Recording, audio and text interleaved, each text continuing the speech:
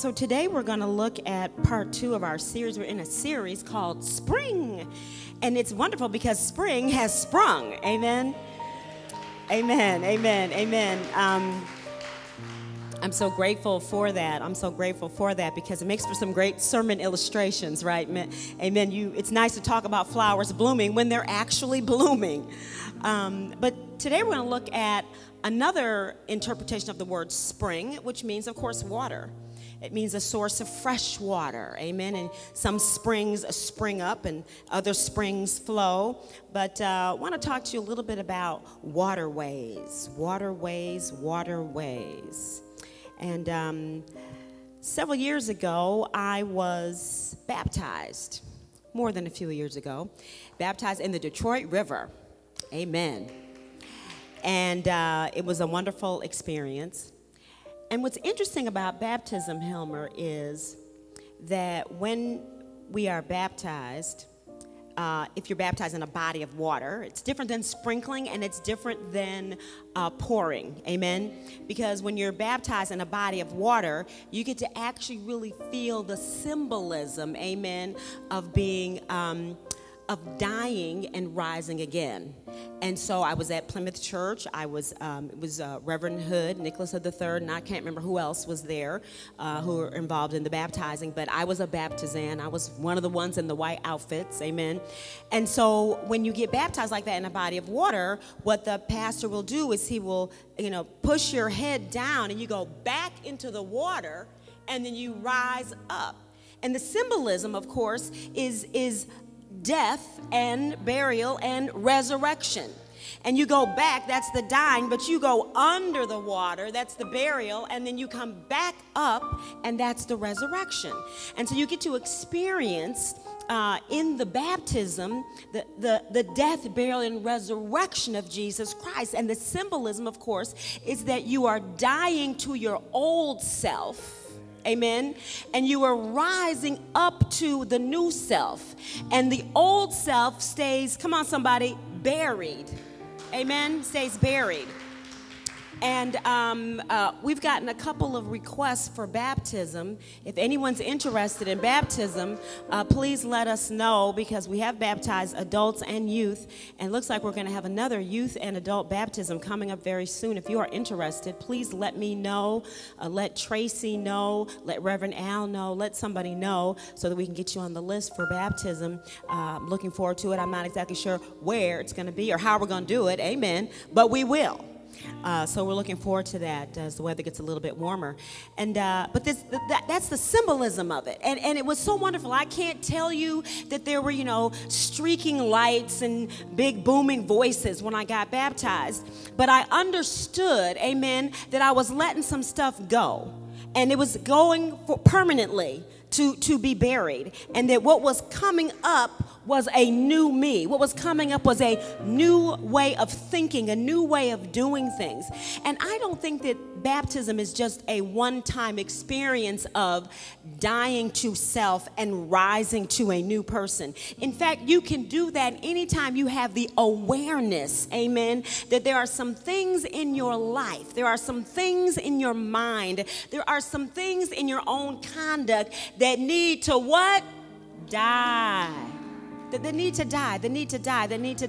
And so our key scripture is so wonderful here in this regard, and that is our passage of scripture. Our key scripture for this particular series is Isaiah 43, verses 18 and 19. It says, "Remember not the former things, nor consider the things of old. Behold, I am doing a new thing. Now it springs forth. Do you not perceive it? I will make a way in the wilderness and rivers in the desert." This is a scripture that you ought to read over and over again and remind yourself that God makes a way in the wilderness. And if you feel that you are in a wilderness, then you know that God can make a way. If you feel that you are in a drought or a desert, then you know that God can bring rivers. And rivers as a fresh source of water, not a mirage. Come on, somebody. Not just an oasis with one little thing of water, but a river in your desert situation. And so this scripture was spoken, as we know, we talked about this last week, this scripture was spoken to the children of Israel who had been taken away to Babylon in captivity.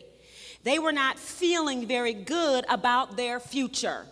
And sometimes we hear some news and we don't feel too good about our future. Can I get an amen? And the prophet Isaiah came to tell them, hold on, there is still hope. Don't give up because there's something good that's coming. And the thing that God is saying here in this verse 18 through the prophet Isaiah is, don't get stuck on the past. Don't get stuck on the failures of the past, but also don't get stuck on the glory of the past. And do not think that just because your life was fabulous when you were 21, it can also be fabulous when you're 91. Can I get an amen? Amen. Don't we see that in Mrs. Clemens? Mrs. Clemens celebrating 99 years of age. Come on, somebody. Woo, still cute, still looking good, still coming to church. She got here before most of you all. Come on, somebody. Hallelujah. Amen. Amen. Amen. She got here before mom and me. Okay, there you go. It's mom and I. So anyway, so the truth of the matter is that God's word to us is don't get stuck on the former things. It's not to say that you can't remember them. You will, of course, remember the things of your past, but don't get stuck there. Don't stay there. Amen. Don't stay there. And what is really wonderful about the New Testament is the New Testament has a beautiful corollary to this Old Testament concept of God says, behold, I make all things new. And it's a present active verb. It doesn't say I made all things new. It says I make, meaning that it is an ongoing action in the present tense. How many of you know that our God is in the present tense, right? Our God is. And so this is saying that God is still making a way for us in the wilderness, and he is still doing a new thing. And it springs forth now. When is now? Now is when we recognize that it's springing forth. Amen? And so part of what we want to talk about today is our mindset, so that we can have an understanding of what's going on. So in the New Testament, corollary is this. 2 Corinthians 5 verse 16 says this. This is Paul talking to the church at Corinth, talking about how they understand Jesus Christ. Remember now, Jesus Christ has been resurrected. He's ascended. He's gone. He's not walking around anymore on planet Earth. And so the early church is still kind of lamenting the fact that Jesus is no longer walking with them, talking with them, eating with them, living with them. And so they're looking now for their own hope. And Paul says this. From now on, therefore, we regard no one according to the flesh. Even though we once regarded Christ according to the flesh, we regard him thus no longer. What are they saying? What they're saying here is that we don't just regard people according to the flesh, like it really doesn't matter whether you're black or white. It really doesn't matter whether you're well or sick. It doesn't matter whether you're rich and famous or completely unknown. It doesn't matter because we're not going to regard you based on the flesh. We're going to appreciate what's on what? The inside. Amen? We're going to appreciate what's on the inside. And so just like we don't regard Christ according to the flesh, he came, he walked, he was there. We got a chance to see him, but he's not here anymore. But we still regard him. We regard him because his spirit in the Holy Spirit still walks with us and talks with us. And as the song says, tells us that we are his own. Yes, yes, yes, yes. And so it goes on to say in the next verse, it says, therefore, right, setting the predicate, therefore, if anyone is in Christ, present tense, he is, present tense, a new creation. The old has passed away, the new has come. The old has passed away, the new has come. A beautiful corollary to that Isaiah 43 passage. Now God is saying to us in Jesus Christ, behold, I do a new thing. And the new thing is Christ, not Christ that walked the earth, not Christ that is ascended, but Christ in you.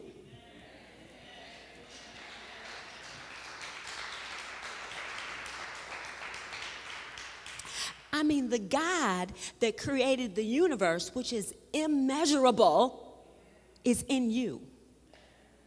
You got a problem? Christ is in you. You got an issue?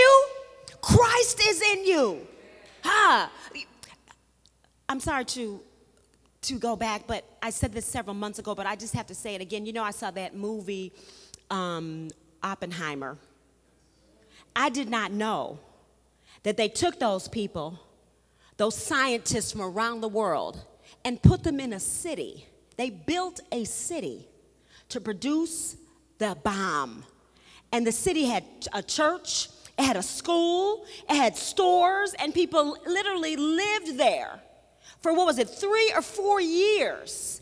And the only thing they did was figure out how to build a bomb.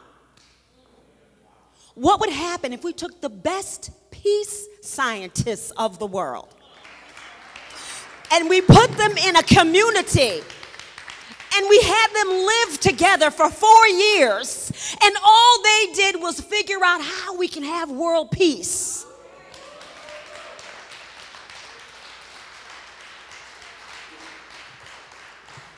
I don't know, though. Maybe that's the house of God, Jamal. Maybe we are the peace scientists living together and coming together every day, eating together, talking together, encouraging one another. Amen. That we might contemplate peace for the world. Amen.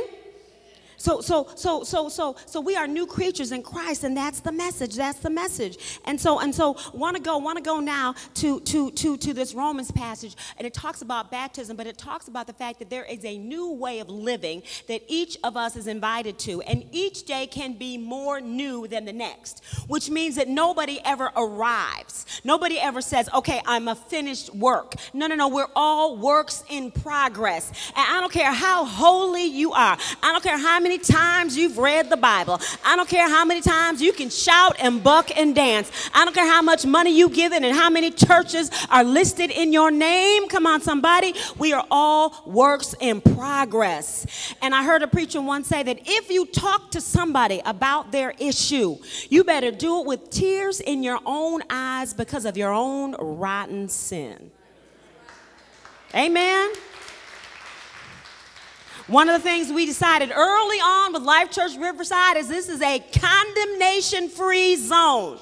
Can we say that together? Condemnation-free zone. You don't come here to get condemned. No. You come here to get built up. You come here to get saved, sanctified, filled with the Holy Ghost. Come on. That's why you come here. Amen. That's why you come. And so look at this Romans passage. Look at this Romans passage. It's going to talk about baptism. Romans 6:3. Look what it says. It says, do you not know that all of us who have been baptized into Christ Jesus were baptized into his death? Thought-provoking.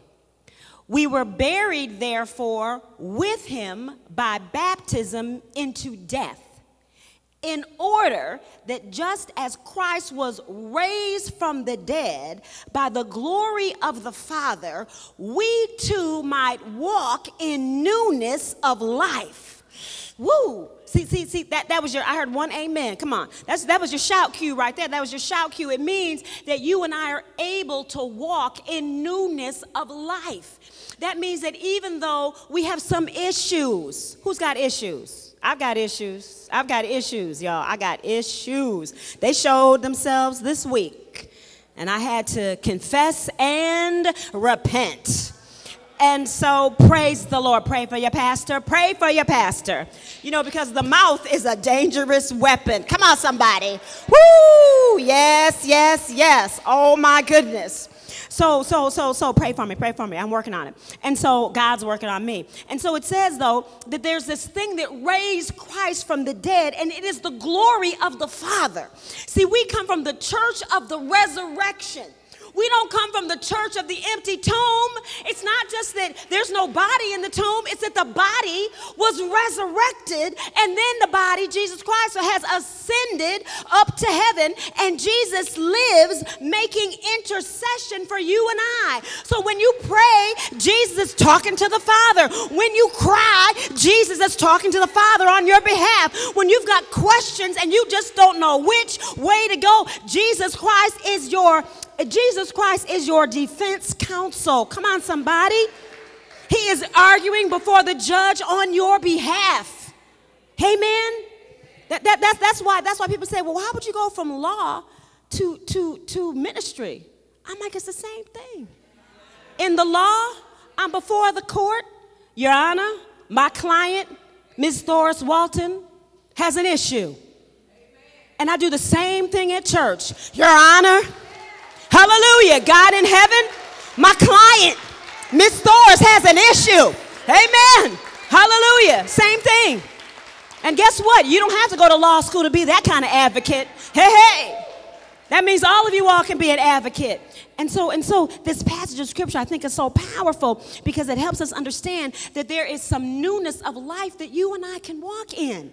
And it means that this newness, this freshness is available to us 24/7, 365. Verse 5. For if we have been united with him in a death like his, we shall certainly be united with him in a resurrection like his. We're talking now about two things. We're talking about the daily resurrections that you and I experience as we get over our own mess. And there's going to be a resurrection at the end of days, and we will all be resurrected. And we will have some kind of body. I don't know what it's going to be like, but my body's going to be able to sing. Woo, yes. And stay on key. Yes, hallelujah.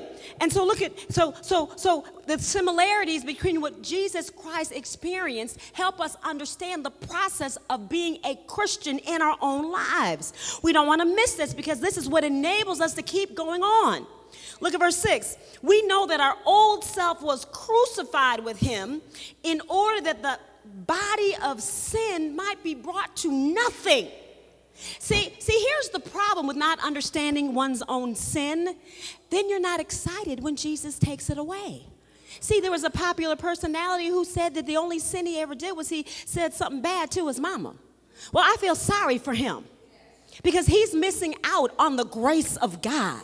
Because when you know you're a sinner, hello, when you know you have disappointed God, when you know that you have broken God's commandments, then you can really look, if you are on death row, if you are headed for the electric chair and somebody comes in and commutes your sentence and says you get to go home to your family, are you not going to be very excited about that thing? But there are people who are walking around, they're not aware of their own sin. So they're not impressed by God who can forgive their sins. And I hope they get it before it's too late. Before it's too late. So we know that our old self was crucified with him in order that the body of sin might be brought to nothing so that we would no longer be enslaved to sin. This is talking about sin is no longer our master. Sin does not control us or run us. You know, that's the problem with the perfect example I can think of is addiction. I've known some people who were addicted, and while they are addicted, the addiction tells them what to do, where to go, how, and when. Right? And some people are just addicted to other stuff, y'all. I didn't hear much applause on that one. Some people are addicted to other stuff. You know, crack cocaine might not be your crack. But there's some other stuff that might be your crack. Amen. I'm not going to go through the list. You know yourself. Physician, know thyself. Look at verse 7 and 8. For one who has died has been set free from sin. See, if you're dead, sin doesn't have any control over you because you've got no flesh that can be controlled by the sin when you're dead, right? Dead people don't sin. So spiritually, now look at it spiritually. Now, if we have died with Christ, we also believe that we will also live with him. See, this is why we talk about the resurrection. We talk about the fact that Jesus Christ lived after he was resurrected. He was on planet Earth for 40 days because the point is that when you're resurrected, you get to live. You get to live. You get to live, y'all. And that's what God wants us to do, wants to live. And I'm telling you, there is a life that a Christian can have that can never compare to the other kinds of lives. You know why? Because Christians are used by God to bring glory to the earth. We are used by God to forgive people. We are used by God to bless people. We are used by God to give to people. We are used by God to witness to people. We are used by God to be evidence that when God works on us and changes us and transforms us, that what happened to me can happen to this one, this one, this one, and this one. Okay. Verse 9, we know that Christ, being raised from the dead, will never die again. Wait, now that is exciting because this is the message of the gospel, y'all. This is the message of the gospel. Christ, being raised from the dead, will never die again. Death no longer has dominion over him. You know what that means, right?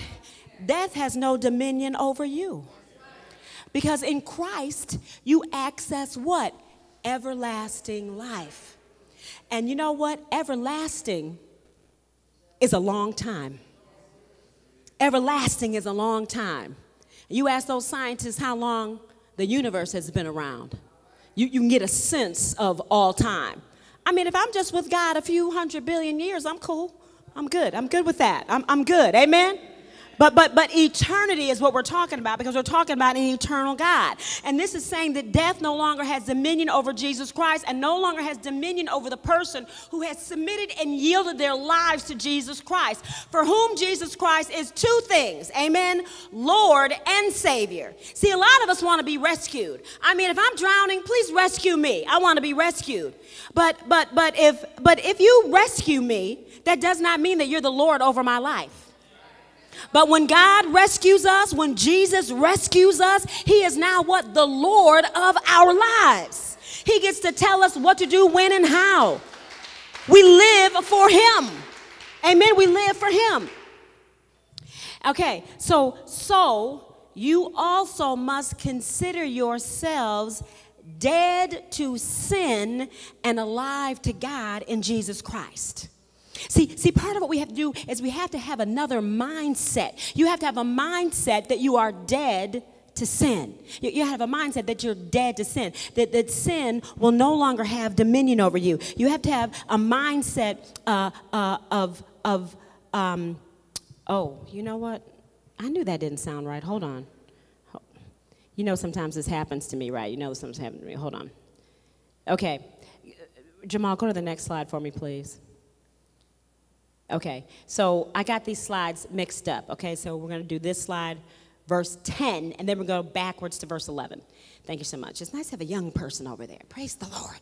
So verse 10 says, for the death he died to sin once for all, but the life he lives to God. So he lives to God, but he's dead to sin. Got it? Living to God, dead to sin. That's the thing. That's the chronology, okay? Now, verse 11 says, so you also must consider yourselves dead to sin and alive to God in Christ Jesus. I'm sorry, I didn't have the correct predicate there for you. But Jesus Christ, dead to sin, alive to God. You and me, dead to sin and alive to God. And we're going to talk about in a minute, how do we get there? How do we get to that place of being dead to sin and alive to God? And I'm so glad you asked. Right? Now, let's look at how the Message Bible says just this verse 11. I like this. I don't always notice that the Message Bible, the Passion Translation, these other Bible translations are not actually translations.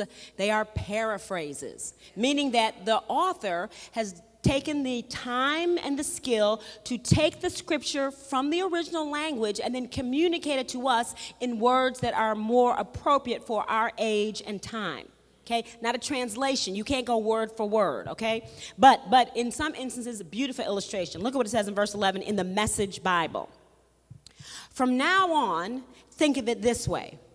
Sin speaks a dead language that means nothing to you.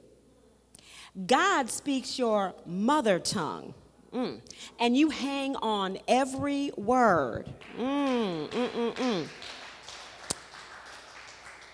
Next slide. You are dead to sin and alive to God, period. That's what Jesus did. I love that. That's what Jesus did. But go back to that previous verse, beginning of verse 11 there. It's sin speaks a dead language. If I come up to you and I start speaking Chinese to Brother Herb back there, who did a great job with the music. Thank you so much, Herb. Beautiful. If I start speaking Chinese to Herb, as far as I know, Herb doesn't speak Chinese. I know he speaks a couple languages, I think French and Spanish, but not Chinese. So if I spoke to him in Chinese, he would just look around. He would not respond. I could say whatever I wanted to in Chinese, and he would not respond because he doesn't understand what I'm saying. And so what this scripture is saying is, think of sin as a dead language. Sin is a language you just don't know. It's unfamiliar to you. It doesn't speak to you. It doesn't call you. It doesn't command you. It doesn't summon anything in you. Because it's a foreign language to you. But you do have a language, and I love the way it's called a mother tongue. A mother tongue. He said there's a mother tongue, which is the language that comes from God, and I would say it's the language of love. That's your mother tongue. You know when you see a mother that's in love with their child and they just coo and all kinds of little words and loving words they say to their children, to the baby or to their children, they just say little things and hold them, and don't get me wrong, daddies do it too. Amen. There's some beautiful fathers in this room. I'm looking at you all right now.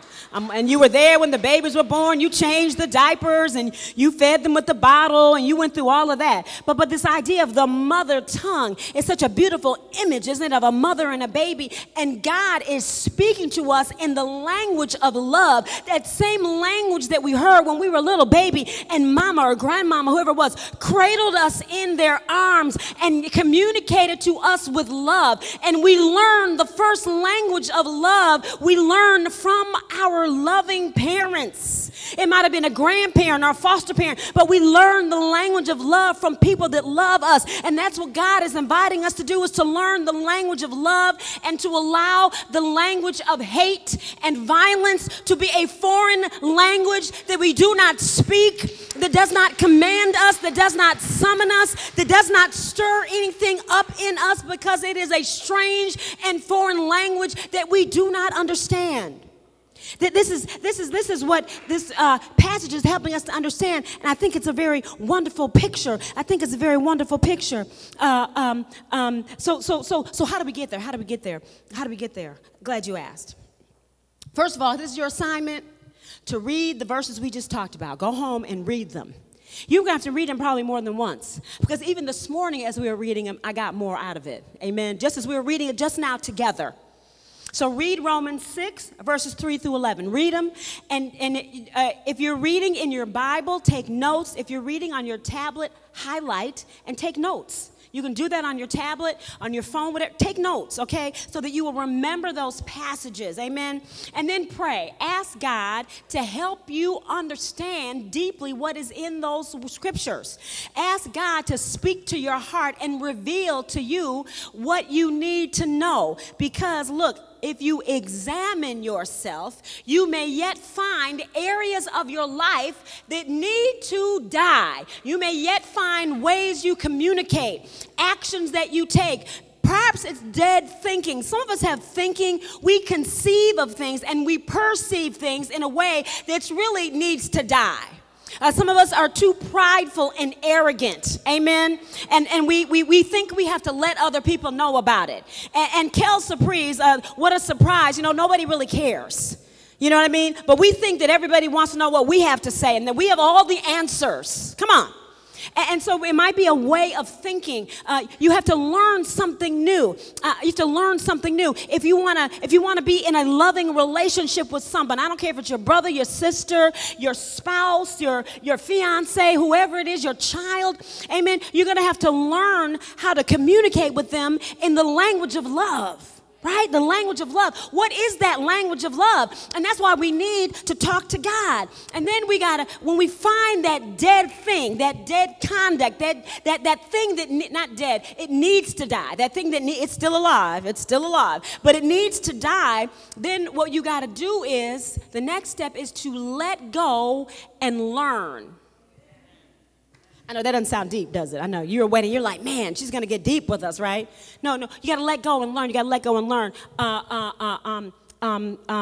One of the things that's so interesting about getting a new mindset is that it's a very powerful experience for us because it teaches us how to live a new way. And if you have a new mindset, you can live a new way.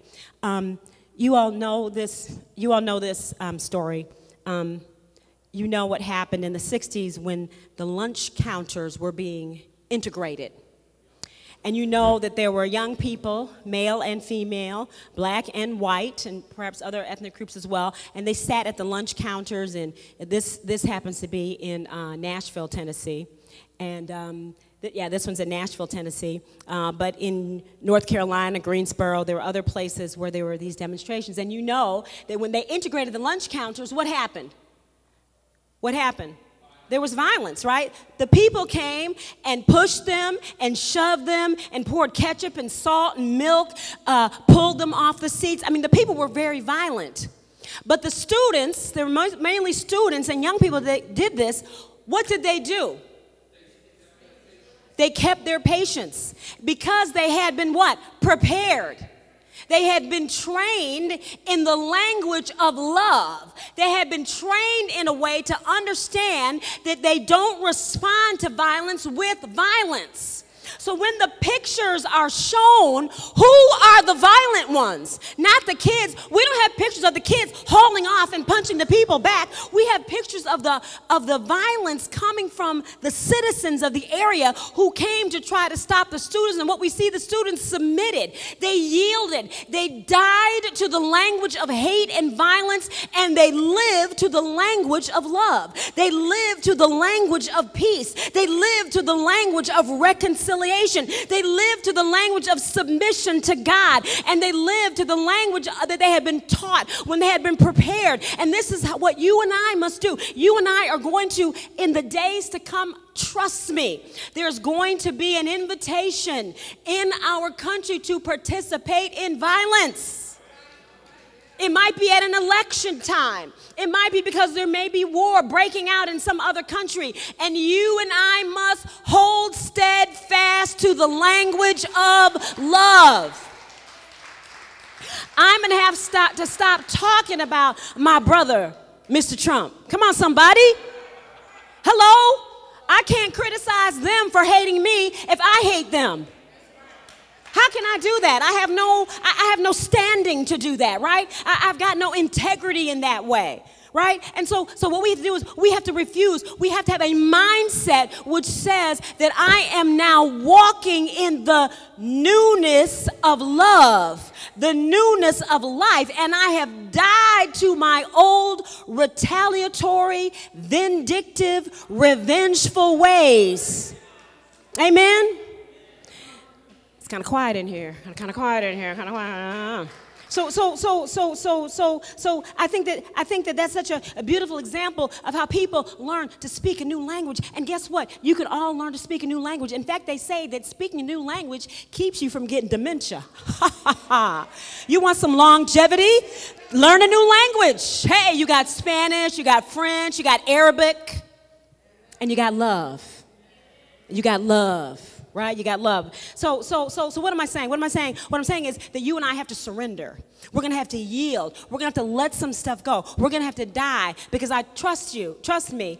And I trust you. But trust me that God's Holy Spirit waterways can carve a new path in your hardened and in my hardened heart. So, yeah, thank you, beautiful. See, he anticipated where I was going, right? And so, this water is powerful. This water is forceful. This water is beautiful. And it is, we are seeing here the power of water to erode, but when it erodes, it softens. it does something with the rough edges. It smooths some things out. Does anybody have any rough edges that need to be smoothed out? I mean, it can do some things in us. Amen. It can soften us. It can bring out the hue. It kind of can polish us. The water of the Holy Spirit is the waterways, the ways of God's love upon us can wash away some of our wicked thinking, can wash away some of our cold-heartedness, can wash us in ways that can bring forth some beauty. And if you don't believe it can happen to you, look, the Colorado River made this. The Colorado River made this. Hey, if the Colorado River can make the Grand Canyon, cannot God make in us a new way of love? Cannot God make in us a new way of hope? Cannot God make in us a new way of joy? Cannot God make in us a new way of peace? Cannot God make in us a new way of reconciliation? Look.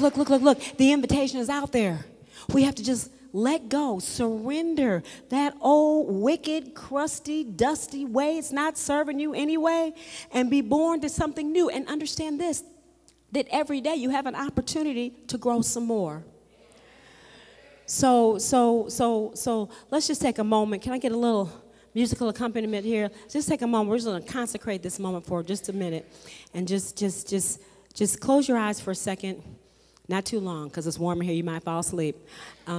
But just think about for a minute, what is it that I need to die to? What attitude, what conduct? And then just let God's Holy Spirit water wash over you in these few moments, and begin that process of making a new way in your life.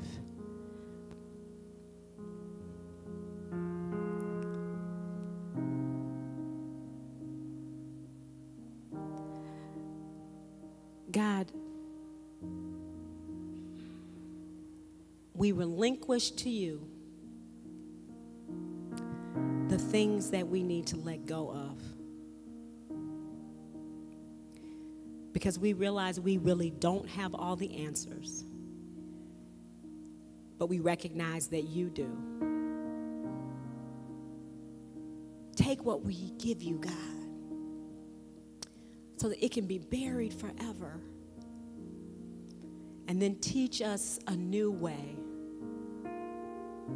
and help us to be students of your language of love.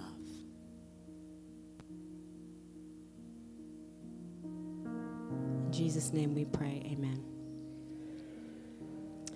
So if there's anyone who would like to give their life to Christ today, because you've never done it before, and you feel the need to make that connection with Jesus, this is the moment, this is the time. And the doors of the church are open, and the heart of Jesus Christ is always open to you, amen. So if there's anyone who wants to give their life to Jesus Christ today, don't wait. The love language of Jesus Christ is calling out to you.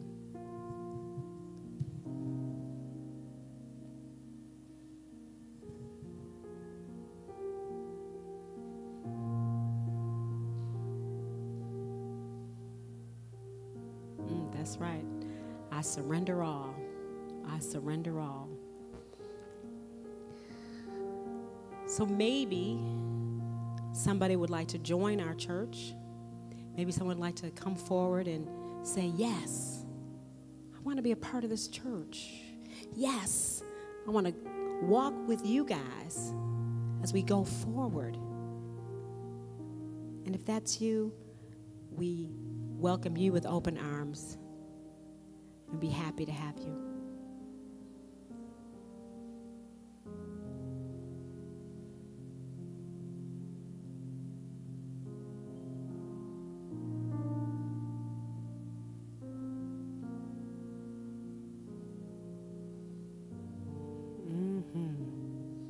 All to thee I surrender. Amen.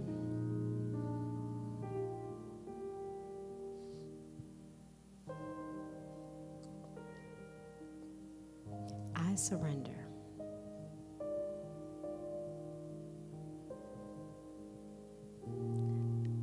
surrender all.